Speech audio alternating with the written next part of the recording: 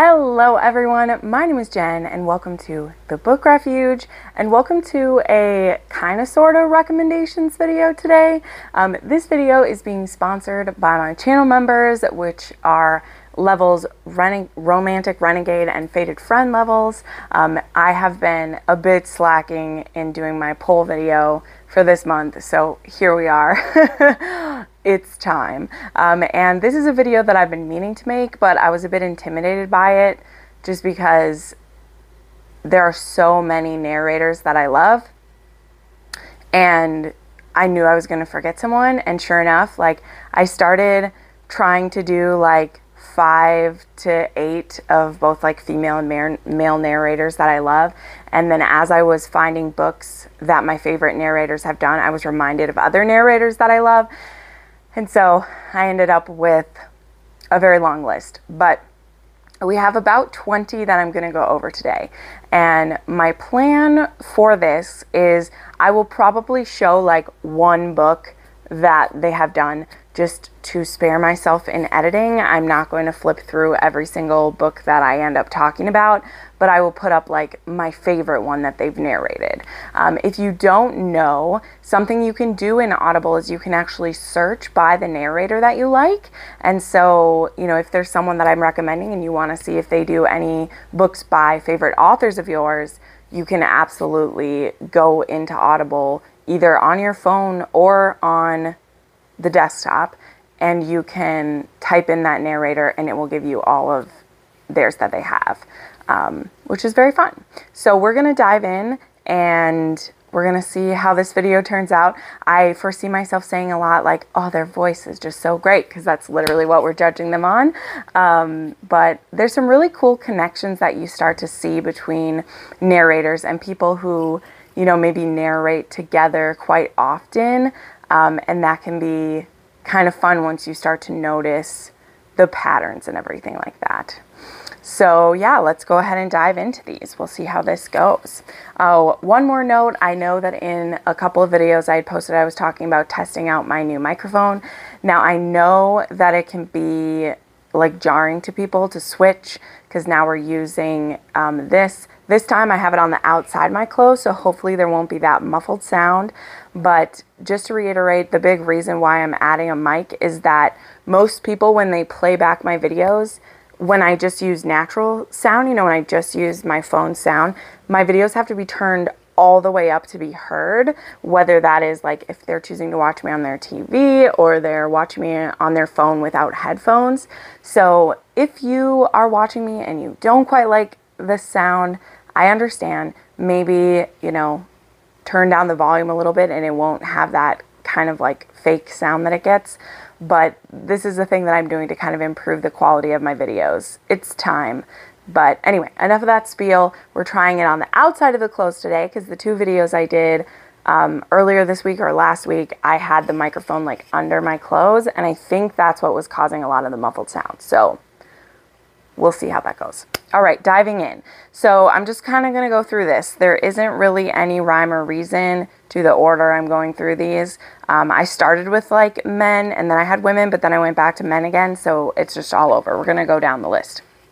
So the first person that I have to mention who is one of my favorite narrators ever, and I'm also going to say that phrase a lot, so sorry for the repetitive nature, but that's going to be Shane East. If there is a book with a British hero in it, a romance, you're probably getting Shane East. It's very likely that he will be doing the sexy, smoky voice of whatever British man that is in that book. Specifically, some of my favorites that he has done are, he's done a lot of books by Louise Bay. I read through like a whole series of hers. She has some quick, short, fun contemporaries. They were like office romances. There was also a series that had like British lords and dukes in it and stuff, which is really fun. And then he's done a couple of my favorite by Emma Chase, which I just adore. And then he is someone who works quite often with Lauren Blakely. Now, let's just say it now. In the romance narrator community, Lauren Blakely's name is going to come up with a lot. Like, over half of the narrators I'm going to share with you have been involved in a Lauren Blakely project. That's because Lauren Blakely not only has an extensive library of books she's written, but she also has done quite a few Audible originals, quite a few like full cast productions, and there are a few narrators that are my faves who partner with her quite often. So you're going to hear me say Lauren Blakely books on a lot of these narrators because they've pretty much all done one of hers at one time. But I very much enjoy Shane East. He has his own production company as well. So if you ever go to his website, you would see that there's the books he's narrated and then there's the books that he is a producer for. And so, you know, authors can reach out and they can end up finding the perfect pairing for their book. And then they do the production for it as well, which is really cool. Next, I want to mention a narrator who he kind of stands alone to me as his talent, but also specifically for the books that he narrates. And that's going to be Robert Petkoff, or I think I'm pronouncing that correctly, who anyone who's listened to a Cressley Cole book knows what I'm talking about. He is the voice of some of my favorite immortals after dark. Well, he's the voice of all of them, but I mean, he will forever be the voice of Lothair in my head. He's the voice of Lachlan and Monroe, and I mean, again, he's the voice of all of them, but he so distinctly does like their accents and makes them all individual, both the male characters and the female characters, that just speaking the name of that character brings the narration that he does to mind for me. And I think he's so talented. Now, he doesn't only do books for Cressley Cole, obviously. He's also done a lot for Gina Showalter, as well as some like contemporary and fiction novels, and in total he's done over 300 titles. That's something I was going to say too. Shane East has done over 300 as well. I wrote the number of books they have listed on Audible, and I'm going to say that for everybody. So Robert Petkoff, he just again kind of stands alone to me for his talent, and I don't think I would have made it through all of the books in that series if I wasn't listening to him narrate them. I was able to binge that series extremely quickly because I listened to all the audiobooks. They are magnificent. They're so good. I love them so much. Then we have Sebastian York, who has over 445 titles. And, oh man, he has done some of my favorite romance novels, including, and most importantly, The Takeover. Yes, Sebastian York is the voice of Tristan.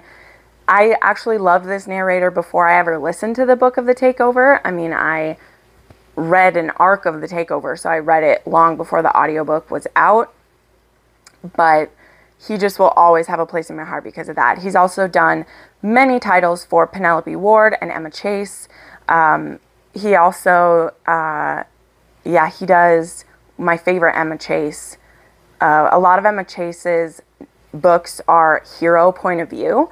Not a ton of authors, romance authors, do that, but she does some books that are only the hero's point of view, and Sebastian York does the voice of one of those too. He has a very unique sounding voice too, and I really,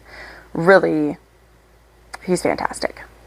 Then we have Troy Duran, who has to be brought up. He has almost 400 titles on Audible, and he is the voice of J.T. Geisinger for me. He does all of her Irish heroes. Well, I mean, there's more than just Irish heroes in that series, but he did the Cruel Duet, which, he did the Cruel Duet, as well as narrated all of the Queens and Monsters. So this again is a hero who he is the voice of some of my favorite books.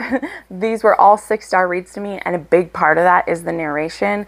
Like, the narration for Daddy Declan will just always be in my heart so deeply. But he also does quite a few fantasy and paranormal titles. I don't have specific authors to share for that, but I was looking like the genres he tends to cover. He does a lot of fantasy and paranormal, which is cool. Then we have Joe Arden, who, this is a narrator who pairs with Lauren Blakely quite a bit, so I wanted to mention that. But he has 550 titles. He also has like co-written some books with Lauren Blakely, which is kind of cool. And he also has paired, he's in quite a few of those productions, like I said, that have like the full cast. Shane East and Joe Arden have a couple of books they've done for Lauren Blakely that were gay romance, and they're very well performed. They also have some backup narrators who do other voices in there as well, but very, very good.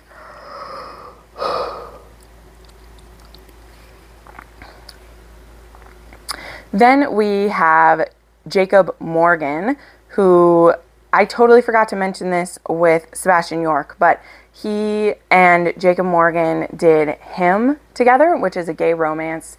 It's a hockey romance that is very well known. Like Him and Us, which is like what the duet's name is very well loved by the romance community. It's so good, and they are very well known for doing that. Jacob Morgan has done quite a few gay romances. He also narrated many of the books for Sierra Simone, which is just, oh, so hot. So like he does Priest, and he's the voice of Tyler Bell. He's also in Saint, and he just gets me so good. He's also done Prisoner by Skye Warren and Annika Martin, which is a dark romance. He's done quite a few titles for Helena Hunting, which are a bit lighter, more contemporary fun books. But again, he's been in many that I enjoy quite a bit. He's done over 230 titles, which is cool. He's also a writer himself, I believe, because when I was looking him up, he has some titles that he's written as well. Then I have a couple women to share. Like I said, I kind of like went back and forth with these. So Elizabeth Evans is another one I wanted to mention that she's very distinct to me because she's done many of SJM's titles. So she is the voice of Aelin and all of those wonderful ones. She's also done a couple of the ACOTAR books, but there is another narrator that did like some. I don't know what the reason was for that, but she does the majority of Sarah J. Maas's books, we'll say. But when I was looking her up, because she's done over 200 titles, she's also done some for Elise Kova and some other fantasy and YA titles that she's done. But I just really love listening to her, and I'm currently re-listening, to, well, actually I'm listening to the Throne of Glass series for the first time, but I've listened to the ACOTAR books before.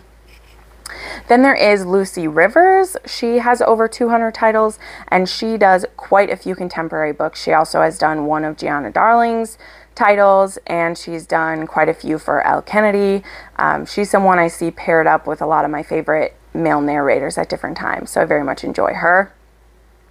There is Erin Mallon, who has done over 500 titles. That is amazing. She's also an author herself too, and she is a part of that gang that I've mentioned. She's done quite a few for Lauren Blakely. She's often paired with Jason Clarke in some darker romances. I've listened to some of them. She's done quite a few of Jana Aston. Again, Lauren Blakely, she's been a part of those, and I really enjoy Erin Mallon's voice, which is good because she's in a lot of stuff. Then there is Aaron Shedlock, who does a lot of mafia and darker contemporary. He has a title here and there in Maggie Cole's books. Also, I think he's done one for Sophie Lark.